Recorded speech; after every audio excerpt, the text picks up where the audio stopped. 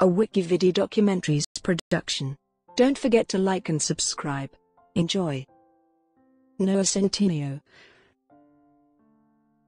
Noah Gregory Centineo is an American actor. He is known for his roles in the final 3 seasons of the television series The Fosters, the television film How to Build a Better Boy, and the 2018 Netflix romantic comedy films To All the Boys I've Loved Before and Sierra Burgess is a Loser. Early life. Centineo was born in Miami, Florida, to Kelly Janelle and Gregory Vincent Centineo, an executive producer for film. Centineo is of Italian and German descent. He grew up in Boynton Beach, Florida, and has an older sister, Taylor. He attended Back Middle School of the Arts, and then Boca Raton Community High School for 9th and 10th grade, where he played soccer.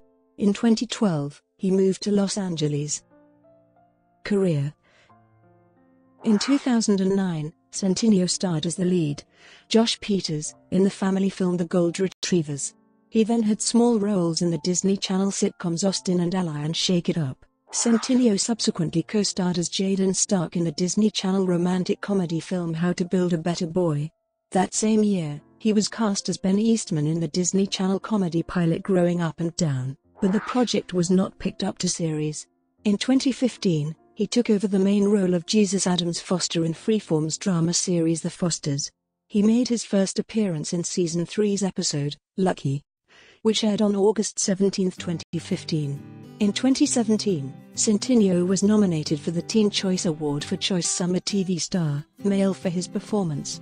In 2017, Centineo began starring as Hawk in Go90's teen drama thriller series T at Ged, and portrayed surfer-artist Johnny Sanders Jr. in the coming-of-age romantic comedy film SPF 18. That same year, he appeared as Camila Cabello's love interest in the music video for her single, Havana.